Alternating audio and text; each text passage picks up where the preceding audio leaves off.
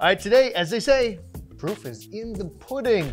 Yes, the probably most requested buyer's guide of all time, which is, what are all these little blue bottles from KZ? This is the result of a 20-year plus coral farm at Korallen Zucht. And what I'm told is Germany's largest coral farm and like a retail location, but maybe actually all of Europe. So a lot of these things, practical experience using these products to the desired effect. I'm pretty certain that this is the only additive company in the planet that can say that. Actually uses all of this stuff on their own good to create the largest coral farm in Germany and maybe Europe. So today we're going to find out what all these little blue bottles are and how they work together. First off, if you're looking for some inspiration, where should you go? Go to the gallery on KZ, their customer tanks, and their coral farm. This is where you see those iconic, KZ SPS colonies that have these vibrant pastel colors and synonymous with running like a Zeovit system. But even like their LPS are just gorgeous in color too. A lot of it has to do with all these blue bottles. Yeah, so you can see a bunch of pictures of the farm and the type of corals they produce there, but also maybe even more importantly, again, the proof's in the pudding. You can see dozens of customer tanks, all of which are probably some of the coolest tanks you'll see in your lifetime. And you know what? You can emulate their success and find it for yourself. All right, so normally we'd start off by telling you the #1 thing that you guys are picking up, but in this case, there's so many. I think you're in the top 10, and then we'll hit on what they are in a little bit. But just knowing an idea of what it is and how people use these things is probably helpful. So I'll start with the top 5. The first one, the #1 item that you guys pick up is the flatworm stop. And then its buddy or companion product, the Coral Booster, followed by Cyano Clean. Yeah. Considering how many people have cyano and not having to use a toxin makes a lot of sense. Followed by the Coral System 1, 2, 3, 4, and then Paul's Coral Vitalizer. Yeah, and the next 5 are the Zeovit Starter Package. This is really what you need to get off the ground with Zeovit. Not all of these blue bottles. Some are options. We'll talk about those in a bit. Amino acid concentrate, amino acid LPS, for LPS-specific amino acids, sponge power for your filter feeders, and AcroGlow. All right, so if you're not confused yet, you haven't been paying attention. That is why today's video actually exists, is we're going to break these into some little pockets so you can understand how to use these things and what to expect. All right, spoiler alert right up front, what Randy and I would use ourselves in this case. I don't know if we differ, but we're using different things. Yeah, for me, proof is in the pudding, and I've seen it in multiple tanks around here. So the BRS 160 bundle pack, we just packed these ones up together because these are the ones we actually use for the 160, for the 750, 7 little bottles, all kind of difference of foods and additives and trace elements, all in one package. This is what I would dose at home. So yeah, if you want to emulate the success of the BRS 160, there it is. This is the stuff we use every day. It's actually used in the E170 and the 750 all now over. As well. All right, so for me, I'm doing something slightly different at home. And now this is a different tank as well. It's just a LPS dominant tank in my house. And so I'm just using the Coral System 1, 2, 3, 4, because it's easy. It only needs to be dosed once a week. And then daily I do use 2 things. I use the Coral Vitalizer, Paul's Coral Vitalizer, because I want to get all the polyps out. The corals look much more like puffy and beautiful. And I also feed the LPS amino acids every day. So right along with the food, I throw that in there. Now you might ask why I use 1, 2, 3, 4 instead of this. And to be honest, I haven't used it long enough to tell you for sure exactly what it's going to do. I'm using it on you guys' behalf. So you follow along and you'll find out exactly how much I adore it. But if you want the time-tested option, I would definitely go with Randy's pick because we all know what this produces. This one, man, I'm testing it for you. It's a lot easier and it's for an LPS tank in my case, but really the 1, 2, 3, 4 is really for any tank, including acros. All right, so getting to the meat of it, they're really, again, we're looking for those things that says, this is me. You signed this up, you made it and designed it around me. And the first one is I have my own nutrient export. Nitrate and phosphate isn't my issue. I've already got that under control. I don't really need the whole Zeovit thing, but I do care about coral coloration and health. And in this case, it is the 1, 2, 3, 4, right? I actually asked those guys a while ago to make this a lot easier, right? Because, I mean, you look at all these bottles and you're like, wow, man, what do we do? You'll get there, and so that is actually the result of that conversation is they made it a much simpler version that the average person could do. And it's just the 1, 2, 3, 4. And I'll be honest, at first glance, I was like, man, I bought this for my 360-gallon tank, and it was $200 for 4 bottles. And I felt like, wow, that's a lot. But I found out that I only use 80 milliliters of it once a week, and I'm like, you know what? This is like $20 a month or something for a whole additive system that. I don't, you know what? It was a lot cheaper once I did the math on it. So I don't know. If you're just looking to make sure you get the 3 different coloration agents in there, the different elements to support that, and the amino acids to help produce proper tissue and protein production, there it is. It's really simple. 1, 2, 3, 4. All right. So we've already kind of touched on this, but like, what if you are the one that says, I just want to do whatever you did in the 160. Yeah, that's me, and that's why it's my #1 choice, the BRS 160 pack. Actually, Jen ever since Jen came on, she saw us using it in all these tanks. She now uses it in her tanks at her store, and it's the same type of make this easy for me, wade through the blue bottles for me, pick out the ones that I can follow and see that you guys have used. Proof is in the pudding.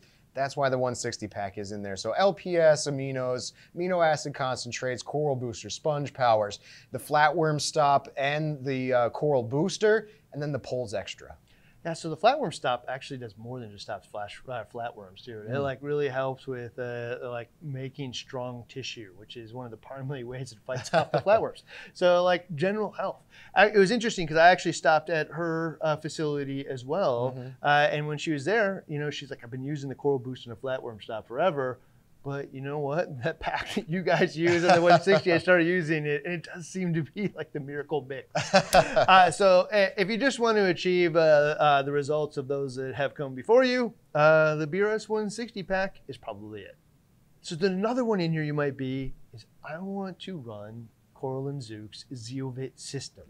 Adopt the whole thing, embrace it. The system that has produced all those results for them for decades. And that is a balance of nutrient export, but high nutrition input, and then balancing that with all of the foods and like coloration agents as well. But it really starts with just 4 items. Yeah, so the big 4.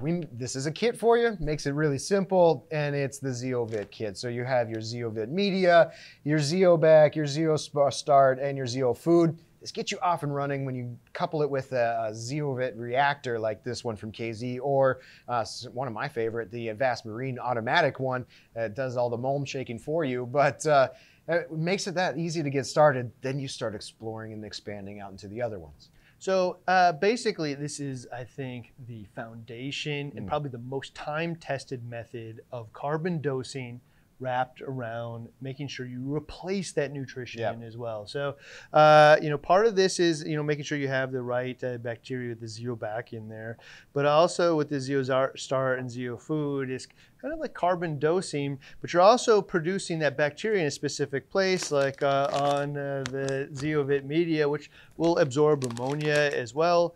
And then you periodically pump it off, often daily, and then the mulm comes off and then feeds into the tank, and the corals are able to capture that live prey and feed off of it as well. So it's one of the ways that they found to lower nutrients, often what we call ultra low nutrients, but a mix of the bacteria and carbon dosing. But the part that I think was missed early on is the focus on then feeding the corals the nutrition. So ultra low nutrients, ultra high nutrition.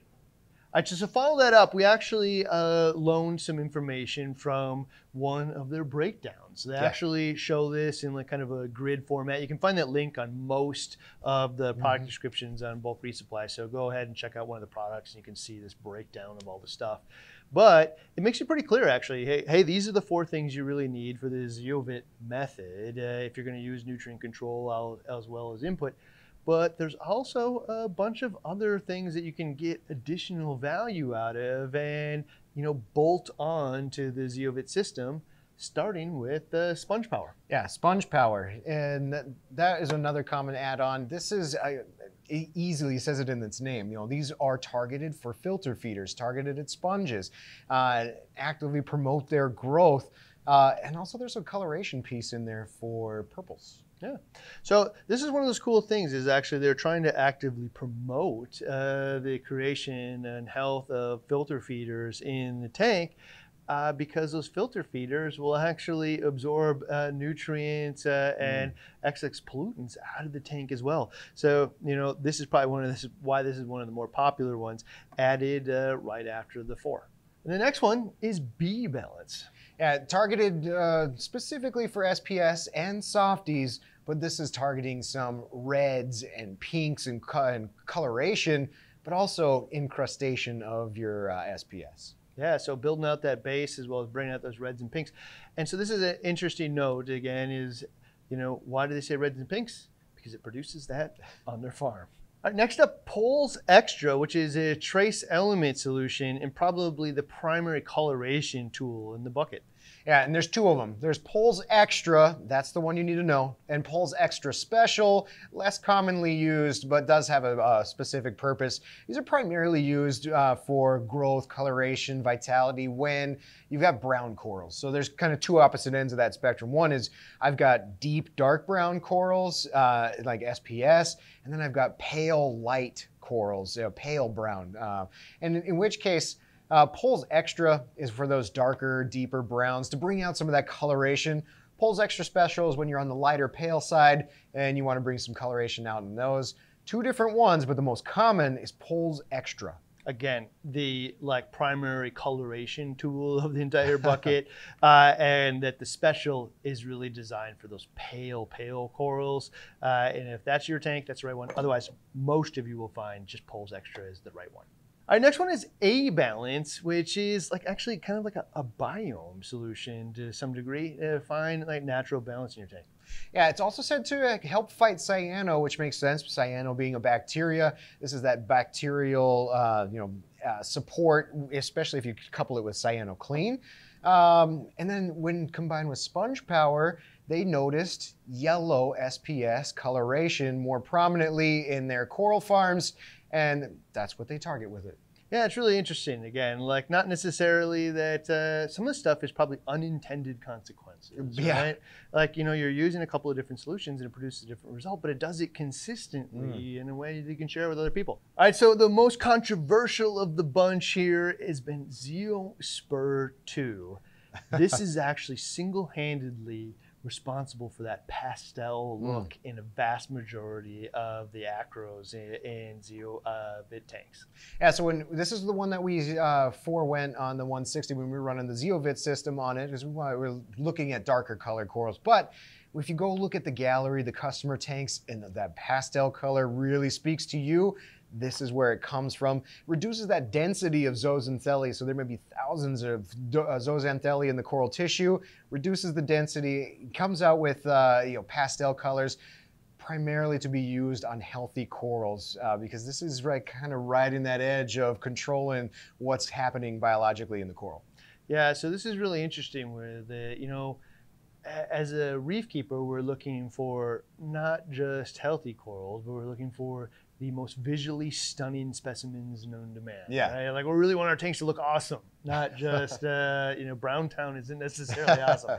And so with a lot of kind of that richer coral color, is the reason for that is the coral has its natural pigmentation, it has its natural fluorescent pigments as well, but behind that is all this brown zooxanthellae, which really kind of often, overwhelms the normal pigmentation of the coral. So if you use this and intentionally reduce the amount of zooxanthellae in the coral, other colors come out. Yeah. Okay, so the reason that this is so controversial is because the coral gets a vast majority of its nutrition from light, Yeah. and the light, is like it requires the zooxanthellae to turn it into energy, right? So if we naturally reduce the amount of zooxanthellae, we're going to reduce the amount of food. That's where a lot of this other stuff comes in. We're trying to emulate the amount of prey they would find in the wild. We're adding amino acids. We're adding all of these other sources of nutrition. We're promoting the bacteria. And, this is one of those Zeovit tanks. And like many of these are decades long tanks that just produce super duper awesome results, are able to do this. Now, this is a brave move. And it says specifically use only with really healthy corals, right? But I don't know. I feel like I need to take the brave step, maybe on the E170 soon, and see what this kind of thing does, because people have been using it for decades, especially all over Europe, and it is kind of a next level thought process. The next one is the last step of the additions to the Zeovit system, meaning if you did the big four, you're actually doing the Zeovit system. If you're doing a couple of these, you're probably doing what most people do. You don't need all of these things. Use the ones that speak to you.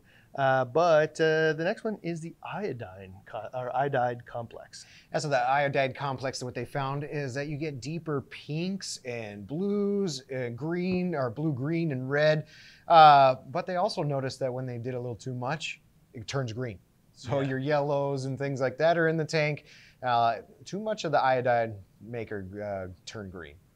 That is actually something that I think pretty much every single additive system out there has found. Yeah. But again, they're finding this in their own farms and they're sharing that with you guys. But so iodine does absolutely bring out different colors. And the only difference here is sometimes people will use, instead of the iodide complex, they'll use their like potassium iodide fluoride option. Kind of a trifecta. Yeah, and the reality is like all these corals and animals are different. And so if you try to like make a one blanket statement about all of them, it's not always true. So sometimes you need to try different options, see what the results are, and then continue using it. So there's other popular options out here outside of just doing Zeovit, or if you're just trying to use these products on their own, like we have with the 160 here, as well as my own home tank.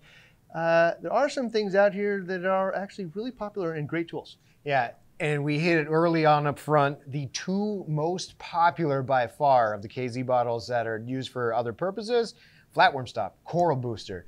This is one that I personally will recommend anytime I hear or see somebody who has acro-eating flatworms issue. My only solution back when was rip all the corals out and dip them with insecticide. I've seen it firsthand right here over the last couple months. Reduce and help control acro-eating flatworms without having to remove a coral. So Flatworm Stop, it's not a poison, so you're not poisoning the corals, but it builds the tissue stronger in the coral and makes it unpalatable for the acro-eating flatworms. If you cut out their food source, they're easier to attack. And then I blow them off with a pump, add some fish in to take care of them, and I see the colonies in the 160 fully recover, vibrant, back to full color. I trust in this one. This is the interesting part, is I think a vast majority of people that use these two don't have flatworm problems. Because the tissue just looks so much healthier, specifically with the acros, when these are used. And I think where this happened is people were using it to beat the flatworms, at least the people that I'm talking to. Yeah. And then after they beat the flatworms, they just noticed the tissue is so much better. And by beat, I mean just it's not a visual problem. They're still in there somewhere, but they're just not killing anything. And not all that different than the reason we used these to begin with, which was try to beat the money-eating nudibranchs, which I'm sure are in there, but I haven't seen one in years.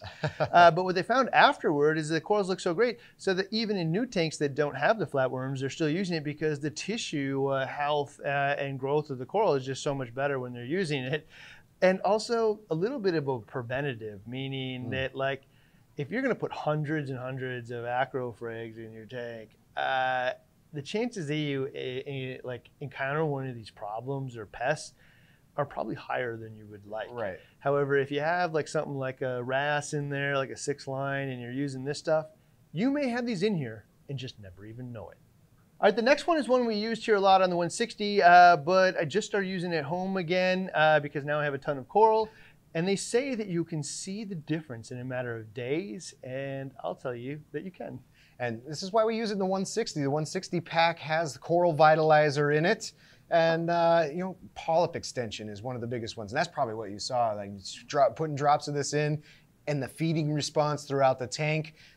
Little bottle, a few little drops, lots of big polyp extension and coral response. You know, they make a lot of claims like better coloration, better coral health, all that other stuff. I can't comment on that, but I will tell you for sure you can train the polyps to be out using this stuff. And so it happens. You'll start to see it after a matter of days, and then after a matter of weeks. You know, provided that there's nothing irritating the polyps in the water already in a generally healthy tank, you can actually train the polyps to come out much more than they normally would. And for those of you who don't know, a lot of times coral polyps only come out at night. Yeah. And so they're trained to go after, you know, the bacteria and the different microfauna that come out at night and catch. Now you're training it to be out. I don't know exactly what's in it, but I can tell you after using it just for a matter of days, I'm seeing the polyp extension, and even some of my LPS that never show polyps during the day. It's pretty cool. The next two are probably things that you are very familiar with, which is amino acids, amino acid concentrate as well as amino acid LPS. And we'll get to the difference in just a second. But we are like full-blown adopters of amino acids, which are the building blocks of protein. After having the conversations with Worldwide Corals, and then testing what they did there with the coral amino from Brightwell, like. There is no question. Undeniable. You can like turn corals around dramatically using, nutrition tools like amino acids, and it's not surprising once you understand the mechanism of the coral. So, the difference between the LPS amino acid and the amino acid concentrate, I don't know. But I have done some research recently, and I found that. Actually, there's like the corals that use the zooxanthellae and prey to produce their own amino acids and build protein out of it, but they're not equally good at all of them. And so some of them they can produce a lot of, and other ones are very difficult. And it really depends on the availability of prey, the availability of different elements, and how they can produce those things on their own. And my only feedback here is. They must have found on their own at their farms that LPS corals have a difficult time synthesizing very specific amino acids. Amino acid is not a specific thing. Like it's not just one. Yes. Out there. So that coral must have a hard time synthesizing a very specific group of amino acids, and this one for predominantly SPS. So very, very interesting, but like probably the most important ones in there for me. I use this LPS one again daily. So the coral vitalizer and the amino acid one daily, and the 1, 2, 3, 4 weekly. All right, the next one is another bacterial thing, being biomate. And like, I often think of some other companies as like grandfathers of using bacteria to solve problems in the tank, but I don't know why I think that, because these guys have been doing it for decades, longer than most people I know, and they found different solutions. I just say that they haven't been translated well to the United States in many cases. Yeah, but biomate, specifically for reducing mulm, so probably one that you would consider with your Zeovit system. Cleaning the sand bed, it's like some of these bacterial additives that go and attack, detritus collecting in places, or sand beds in those areas that you haven't cleaned or what have you. But they also have say it reduces phosphates, probably because it's helping eat some of those detritus-ridden areas. Yeah, and so it's absolutely been pretty well documented at this point. You can use a variety of different bacteria to clean the rock surface, essentially, right? There'll be, aggressive bacteria will go in and dissolve or eat up all of that garbage on the rocks, especially this is older tanks. And one of the things you'll find universally true after that is not only you can't blow anything off of the rock anymore because it's all kind of been eaten, but your skimmer goes insane as it's pulling out all the bacteria and it's pulling out all the garbage that it ate. And you'll see it probably in your filter socks, but there's no question, all of the rock just gets cleaned off. Another real popular one in here, Cyano Clean. In fact, I think it came in like number 3 or 4. And not surprising, because who has had problems with cyano? I think it's all. Who has been like publicly shamed about their cyano problem? I think pretty much everybody who's shown it. So it's a pretty common thing to have cyano in the tank somewhere. Sometimes it's like a plague, and sometimes it's just a small problem. There, we would all like to get rid of it at 100% and not have this in the tank. A natural solution. Yeah, and this one works differently. So it's not like a chemical like that you can treat it. You can see immediate results with some of those. This is a natural, like a bacterial type solution. So you're dosing it and expecting on a long enough timeline that this is going to defeat the problem, but you're not poisoning your tank. This is not a poison. And you can actually use it long term. Like you can preventatively dose this to keep cyanobacteria at bay once you solve the problem. So there's 2 people out there. There's I would like to use a poison and solve this today. Dump it in, and tomorrow not have any cyano. And I got to tell you, we've used things like red slime remover and like ChemiClean and all that kind of stuff. No problem. It's worked. I've never had a negative result from using those things. They're really cheap and easy. But no matter what, every time you use something like that, you're really afraid. Like, I'm intentionally putting something in here that is going to kill that thing, and it happens in a matter of hours, right? What else is it doing? What is it? What else is it doing? How do I get rid of it? And like, there are people that use those things and the tanks go totally sour. I've never witnessed it. I don't know, but I've heard it happens. My guess is the reason that you're using this is it's probably a distressed tank to begin with and pushing it over the edge, but who knows? But I gotta tell you, that this is actually very appealing, a much more natural solution. It's working on the biome. Again, best works probably with their A balance here. And, if I'm looking to, create that biome in the tank that's healthy and it just naturally fights off the cyano, I think that's a better solution. It's probably going to take weeks rather than hours, but probably a better longer-term solution. You know what? The last one is another one I actually have in my house and I forgot that I use, but it's kind of like a different purpose and probably why. Yeah, so amino acid concentrate fish. So we kind of stumbled upon this when we were building our DIY reef chili, and we were adding amino acids and talking about amino acids for fish, not just amino acids for corals. And there's some amino acids directed at just the fish, and KZ is one of them. And sprinkle a little bit in your DIY food, so when you feed the tank, they're getting some amino acids also.